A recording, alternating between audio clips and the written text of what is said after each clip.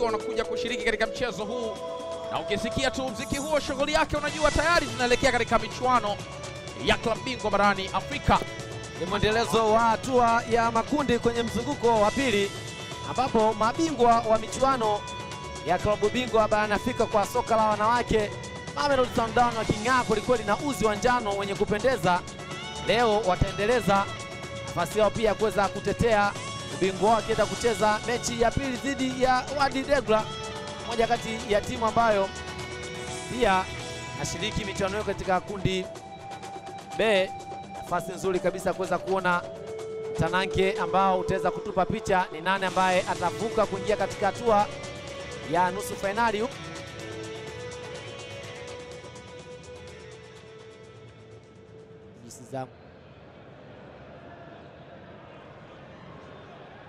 Timu zote mbili tayari zimeshafika katika pitch, ukiwa ni utaratibu wa kawaida kama salia.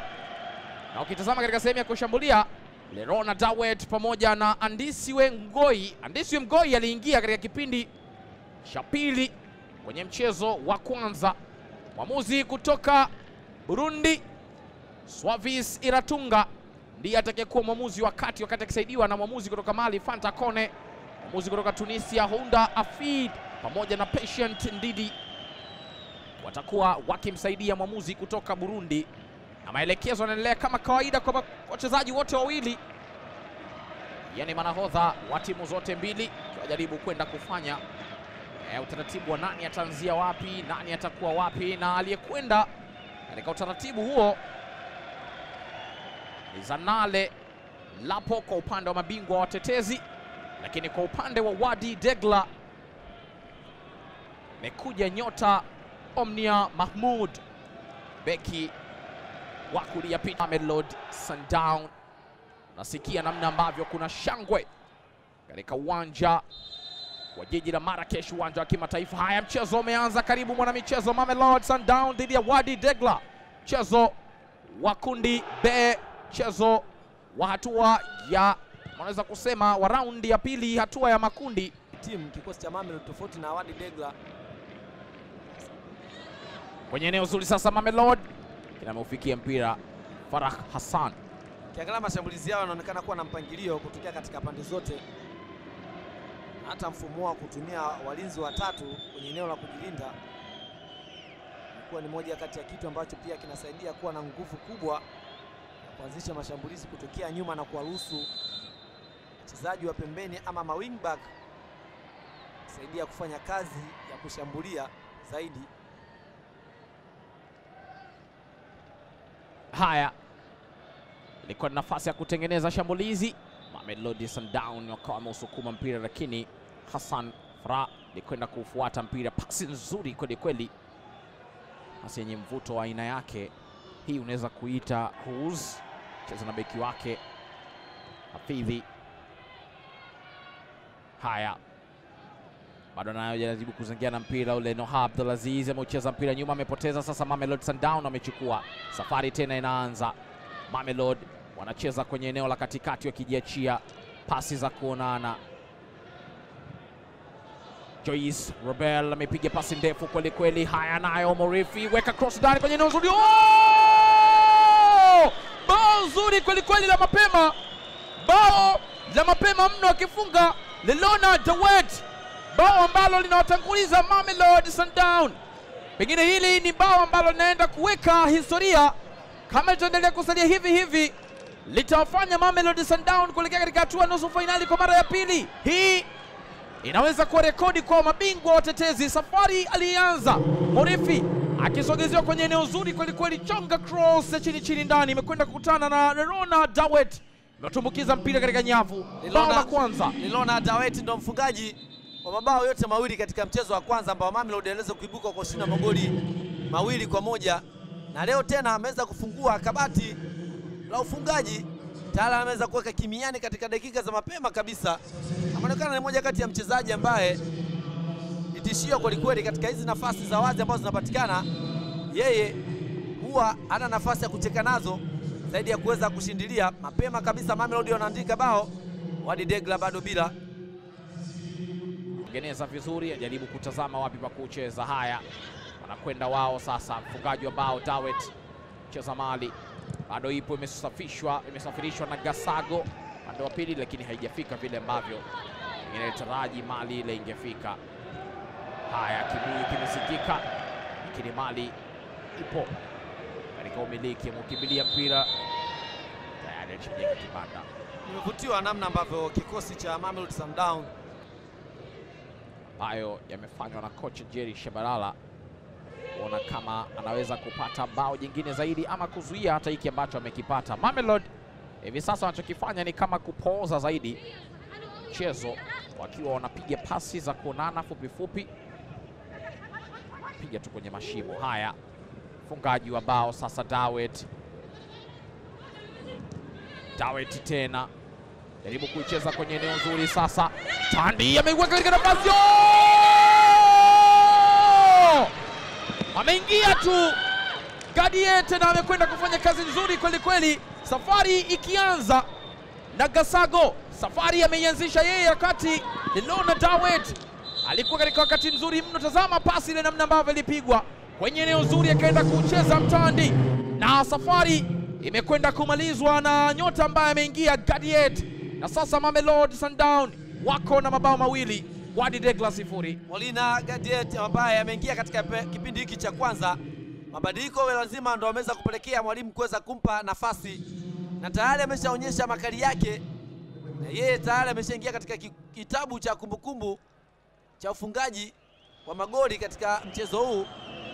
Na wanalalamika walinzi wa kikosi cha Wadi Degla kwamba alikuwa katika mtego wa kuotea, lakini Gadiete alionekana kuwa katika nafasi nzuri kabisa.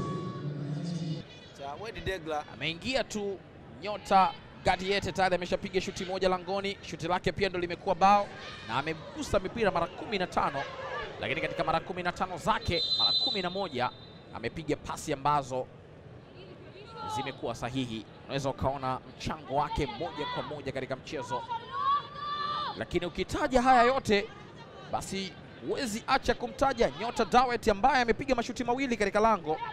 Katika hayo mawili, moja limekuwa bao, lakini amegusa mara 21 na pasi zake 14. Kujia katika nafasi ya kupasiwa pasi vizuri. Nafasi nyingine kwa Molina kama angeweza kuandika bao la pili ama bao la tatu kwenye mchezo, lakini bao la pili kwa upande wake. Wamesema wote wako fiti, wanaweza kunyanyuka na kuendelea na mchezo. Ilikuwa ni 50 kwa 50 wakiwa wamegongana, wanajaribu kuwania mpira ule wa hewani, lakini kwa namna ambavyo kila mmoja alikwenda kutua ndio imekuwa tabu. Ilikuwa ni mpira wa kugombea kati ya Hayama dhidi ya nyota Bambanani Mbane, wote wako, lakini wamekwenda wamekataa. Sasa haya, cheza cross, ameiondosha Hafidhi Habiba, bado tena amejaribu kucheza, amewekwa chini na mwamuzi anasema ni madhambi.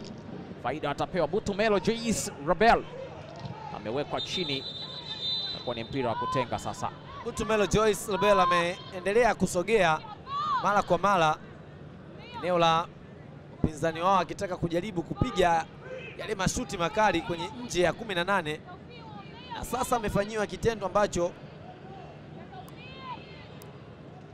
sio chema kwelikweli, ni madhambi ya nyuma kabisa maksudi.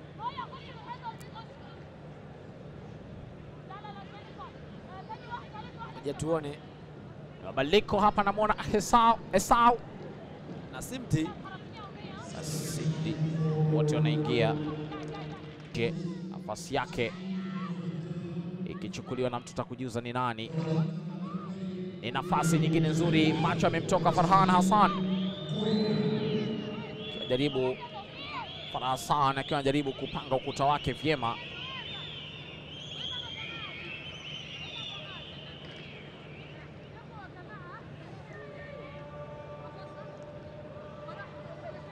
Nafasi nyingine hiyo kwa kikosi cha Mamelodi,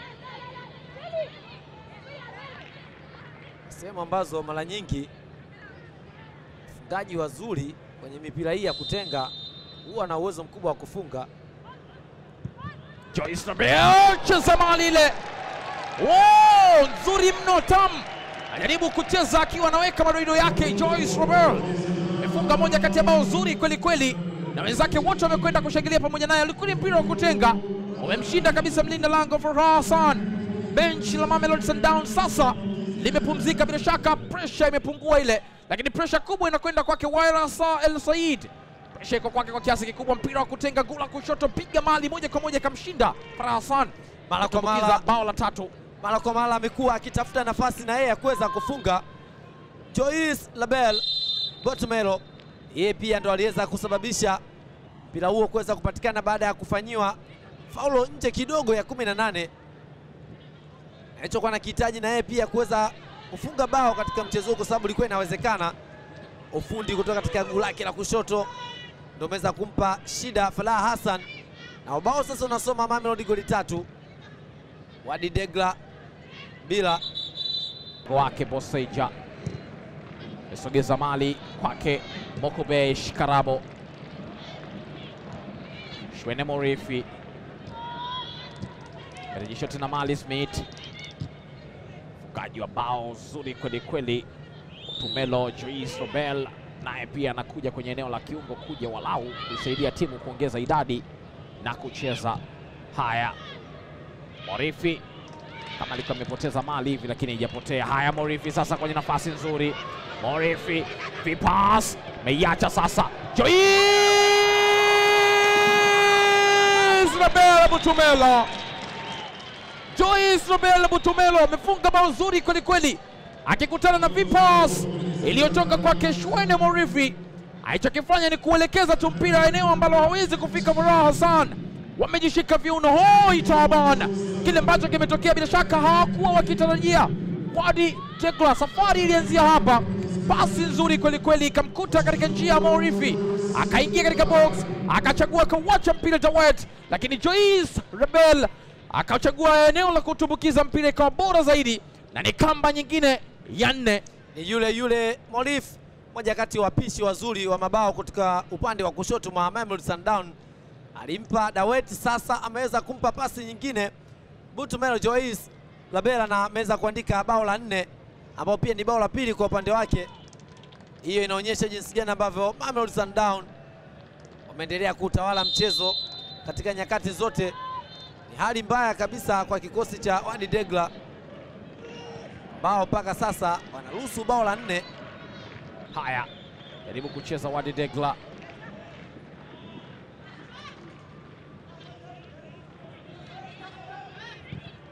Cheza tena kwenye eneo.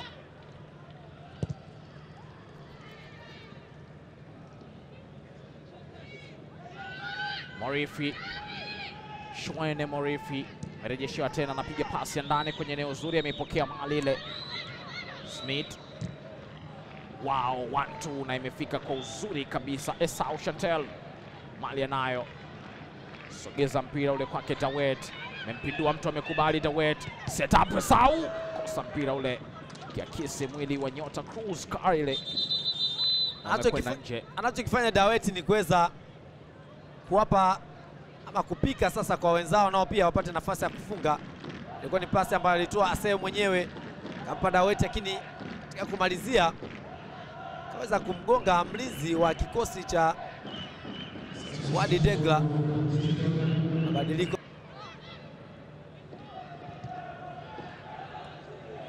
weka mpira ndani, tolewa nje.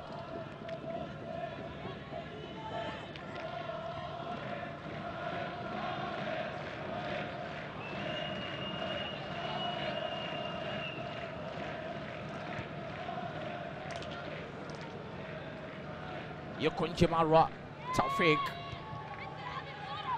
akiwa anajaribu kufikiria. Haya, makosa amefanyika, lakini amekwenda kusawazisha sasa. Basat narejea tena eneo zuri. Habiba amepoteza mpira ule,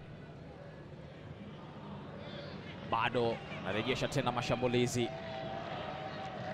Smith utamwona kwa uzuri akiwa anatoa usaidizi. Chantel Sao,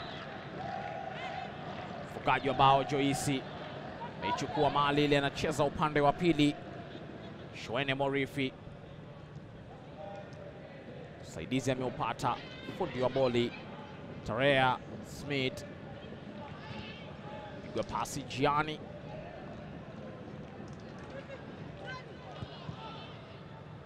Mali imetoka. Nafasi nyingine Kutoka nje. Wanachofanya Mamelodi ni kuweza pia kuwapa shida wanapokuwa wanamiliki mpira kikosi cha Wadi Degla.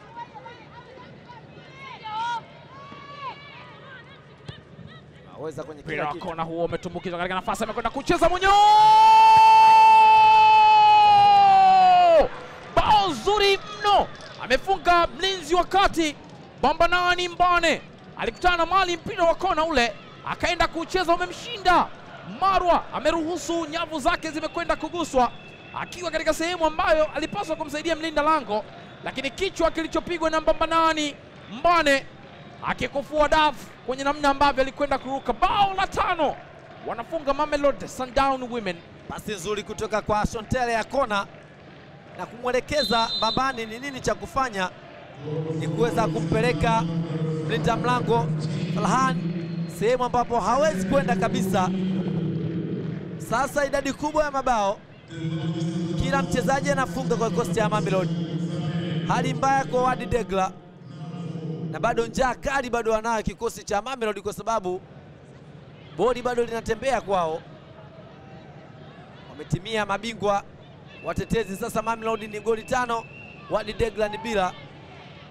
Goli la 5 likifungwa na Mbane mlinzi wa katikati, kiongeza mashambulizi katika mipira ya kutenga, na sasa imekuwa ni faida kwao.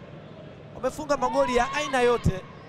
Wamefunga goli ambalo limezalishwa kwa mpira wa kona, wamefunga goli ambalo limezalishwa kwa faulo bali fungwa vizuri na Joyce Label, lakini pia wamefunga magoli ya kumaliziwa na Dawet. Sasa nini ambacho kinachohitajika ni kucheza boli la kuvutia. Mabingwa watetezi wanaonyesha soka safi kabisa katika mechi ya leo. Bila mzuri, nafasi kama hizo waliipata Mamelodi. Gutmero Joyce Label akafanya yake. Sasa itakuwaje kwa kikosi cha Wadi Degla?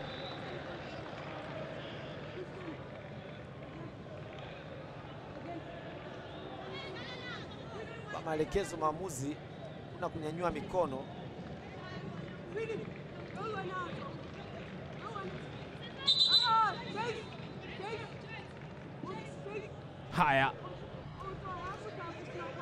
Haya, macho kwenye lango.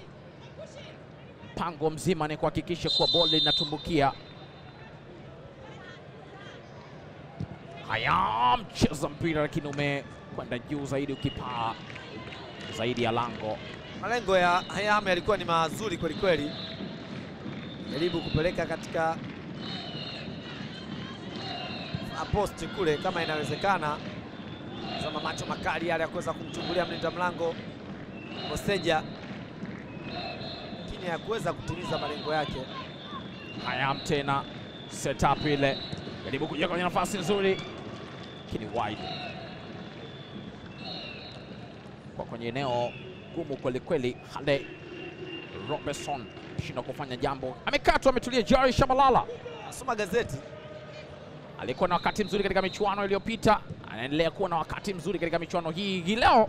Bana ushindi mnono kweli kweli, mabao 5 mpaka hivi sasa.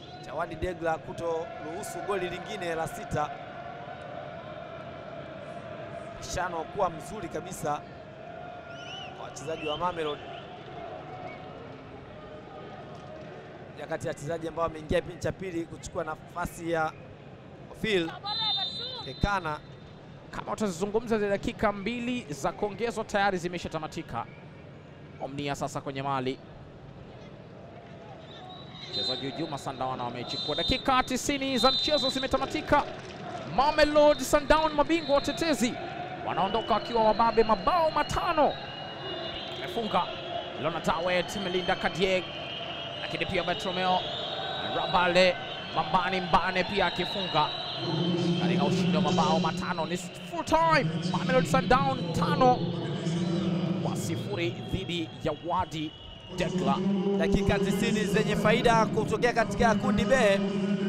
imeweza kuwapa nafasi kikosi cha Mamelodi Sundowns kuweza kutinga katika hatua ya nusu fainali. Wako chini wachezaji wa kikosi cha Wadi Degla, hawaamini kwa sababu moja kwa moja wameshaondoshwa kwenye mashindano haya ya msimu huu ya michuano ya kombe la klabu bingwa barani Afrika kwa soka la wanawake. Uzalendo unauona kwenye nyuso zao wachezaji wa Wadi Degla, wakisikitika kwelikweli kwa matokeo ambayo wameweza kuyapata, na hiyo inapelekea nafasi ya kwamba mchezo wao wa mwisho hautakuwa na faida yoyote zaidi ya kulinda heshima mashindano.